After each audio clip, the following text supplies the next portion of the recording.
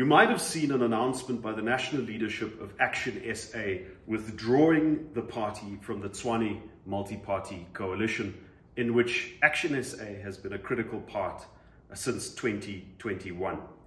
This did not come as a surprise to the coalition partners, because for the past few weeks, ActionSA has launched one public attack after the other on the coalition, even though in the past they've claimed credit for the successes of the self-same coalition.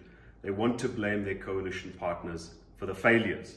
All of this has happened under the guise of a so-called review by ActionSA of their involvement in the coalition, but it seems to be a decision the party leadership took weeks ago.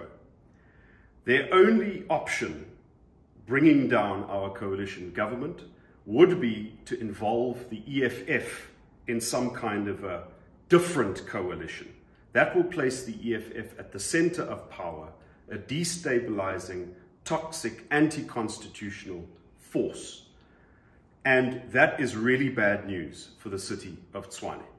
I want to confirm, as I've been saying on record, that before ActionSA started with these attacks on their coalition partners, there was no outstanding dispute in our coalition that needed to be resolved. There was no clear grievance by ActionSA saying, Mr. Mayor, if you don't fix this problem, if you don't change this policy, if you don't do things differently, or if you don't take our ideas on board, we would have to walk away. There was never an ultimatum. This is all about the political calculations of ActionSA, and there's no regard for the best interests of the people of Tshwane, of service delivery, and the future of the city.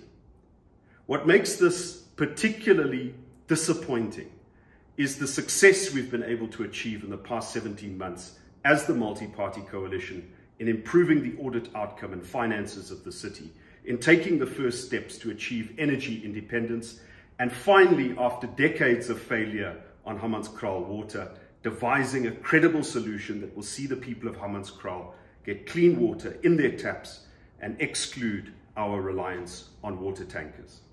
From my side and the remaining coalition partners in Tshwane, we will do everything we possibly can to prevent ActionSA from placing the EFF at the center of government in Tshwane, from jeopardizing the progress that we've made, and from ruining the future of the city.